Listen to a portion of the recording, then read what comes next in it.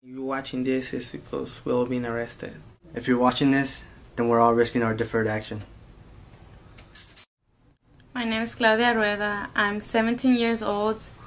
I go to Roosevelt High School. And if you're watching this, I've been arrested.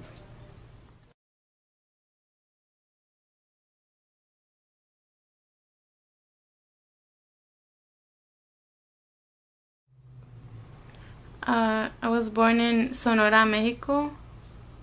I came here when I was 5 years old because it was hard to live in Mexico.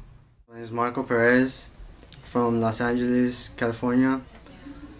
I'm a high school student in Roosevelt. I'm a high school student. I go to Roosevelt High School. I'm a senior.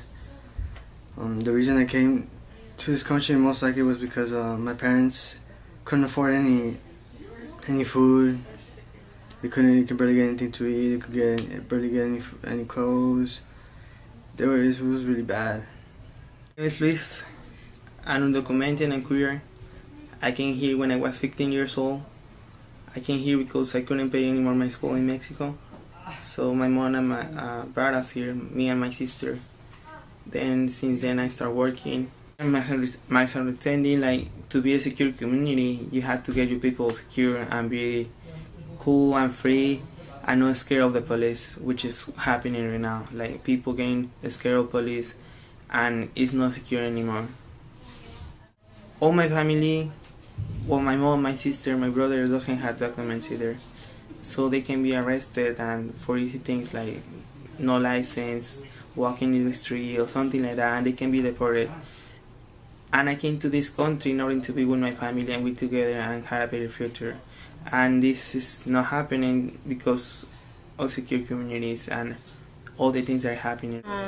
Many undocumented families don't even want to call the police because of secure communities. They're afraid that they might get deported. I don't want to lose my dad. I don't want to lose my brother. It's not something I want. If you're just driving home because you just came back from work so you could support us, just because you were doing something good, I don't want that to happen to you. That's why I'm doing this. I don't want to lose you. I don't want anyone to go through having no father or no mother, because Lee Baca has deported 25,000 people versus Arpaio, who has deported 17,000. Like, there's a big difference between that number, and I was really shocked, like, wow, there's something really going on in California. Lee Baca, the freaking sheriff, comes in with secure communities enforcing that shit. It pisses me off, because when people ask, how are we gonna fight against this? I usually give them no answer, because before I didn't even know. So I want to show them. That this is a way to fight. Civil disobedience is a way to fight, to challenge that system of injustice and everything that Sheriff Lee Baca has been enforcing to us in our community, to our families. That fear that's been instilled in us since the very beginning, since we came over here. I want to stop that. I want to show them. So the reason I'm doing this is because I want to get rid of that fear in myself, my family, and my community. People should get involved because this is affecting us. It's not only one person, it's affecting the whole community.